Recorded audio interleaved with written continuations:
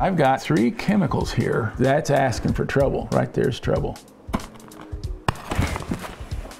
Let's do a digit count. I've got 10. How many? 9. Got 10. 9, okay. 11. 11, okay. We come out 30, so we're going to end up with 30 because we are doing something dangerous today. Now, I am breaking one of the rules. I'm setting down, but you're standing up because no chemist would sit down at a chemical table because if some of these chemicals would spill and just maybe hit your toes, but it wouldn't land in your lap. Because I've got 3 chemicals here. KMnO4. Potassium, see the K? Mn is Magnesium. Manganese. Mg is magnesium. This is manganese. And O is for oxygen. All those extra oxygens on there make this kind of a mean son of a gun right there. Yep. And there's another bottle of it. This one's just been ground up a little bit. Oh, and this one right here, I've got in a plastic bag, sulfuric acid, but look at how strong it is. What does it say? 96%. 18 molar. Very strong. See, it says 18. That means moles per liter. We'll study that later in chemistry. But that means this is mean stuff. And what's this here? Acetone. Acetone. Wizard 4, you're not going to be mixing these together, are you? That's asking for trouble. Right there's trouble.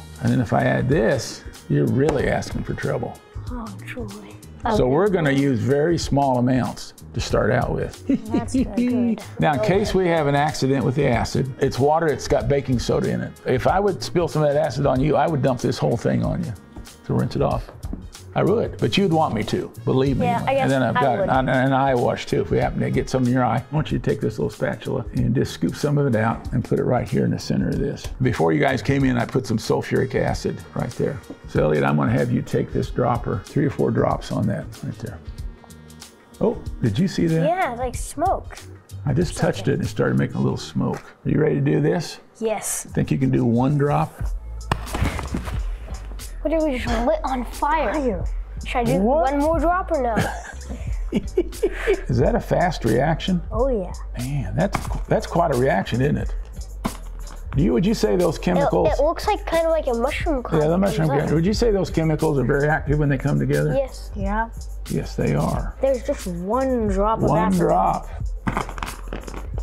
Yeah, that was big. What happened But there? I don't know. Well, It's like turned red and there's all these little wispy things. Well, we're not going to study the nature of the chemical reaction, but what would you say was one of the products of that reaction?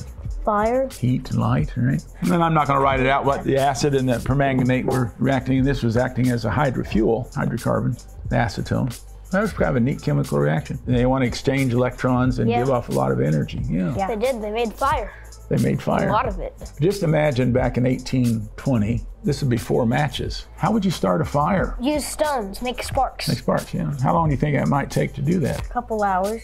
Just to get ready to fix breakfast? That'd be kind of a pain, wouldn't it? And one of the earliest chemical reactions was using something, not like, but they'd have either acid or glycerin and a permanganate or some chemical similar to this, and they would carry it around in little boxes. And guess what they call those? Matchboxes.